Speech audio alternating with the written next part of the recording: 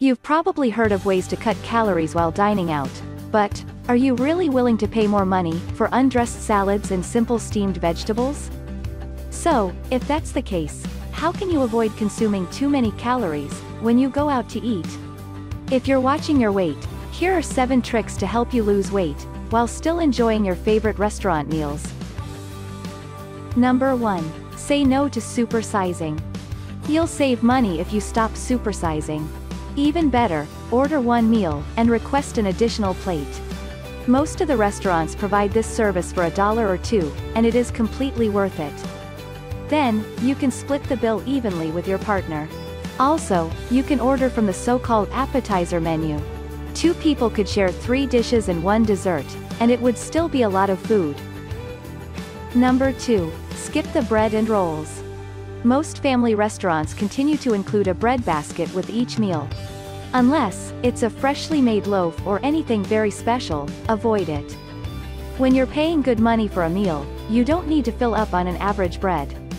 Simply request that it be removed, if you are unable to resist. You may simply opt out of adding a roll to your plate. If you're unable to avoid the rolls, at the very least, avoid the butter.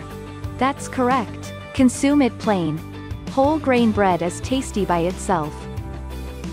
Number 3. Stop ordering drinks. Restaurants make a lot of money selling soft drinks.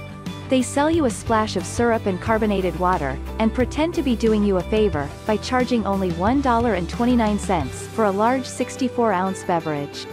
Start saving your money. Skip the drink, especially if you're ordering to go.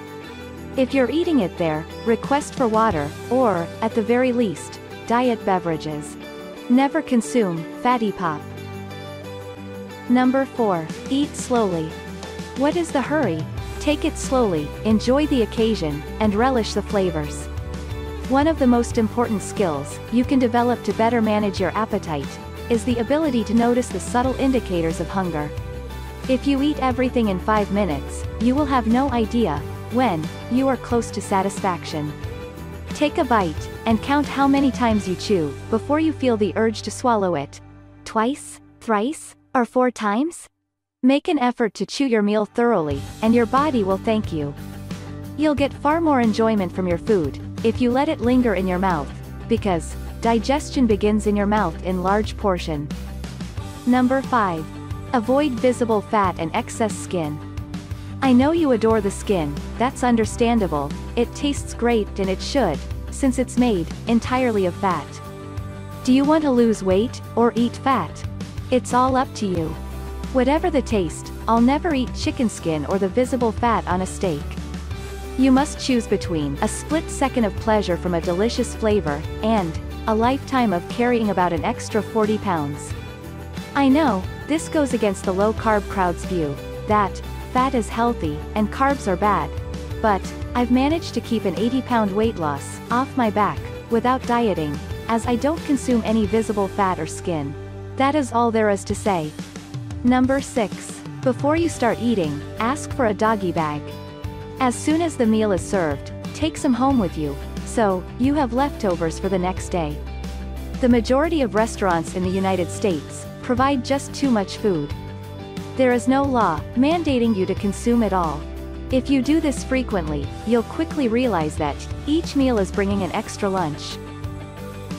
Number 7. Request more vegetables. To add fiber to your wraps, burgers, pizzas, or sandwiches, ask for additional veggie toppings. Order a serving of cooked vegetables, or a salad with leafy greens, as a side dish. Substitute vegetables for your fries. If you truly want to regain control of your weight, focus first on where you eat, then on what you eat, and finally, on how much you eat. How much, where, and what?